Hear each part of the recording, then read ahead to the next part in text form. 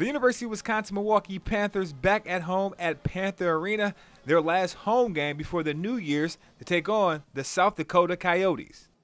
Milwaukee would dig themselves in a hole in the first half. Coyotes guard Casey Kassenbauer gets the Milwaukee defender off his feet for the nice up and under and then banks it off the glass.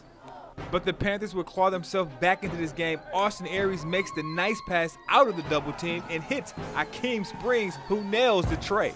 In the second half, Jordan Johnson drives to the basket. He gets the shot off, but the shot clock horn goes off. Akeem Springs is there for the rebound. He goes up strong. What would have been the game-winning shot will be no good because of an inadvertent whistle. In overtime, Milwaukee down 2 when Austin Aries is back again. He drills the tray, and now the Panthers take a 1-point lead.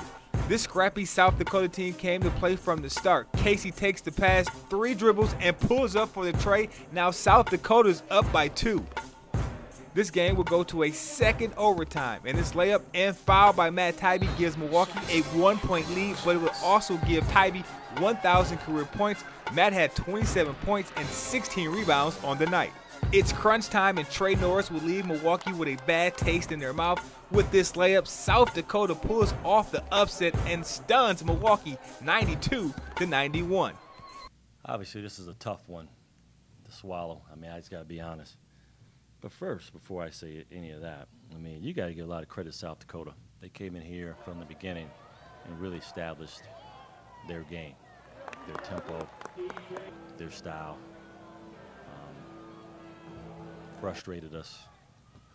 We were never able to use our size to our advantage, rather than use their small to their advantage.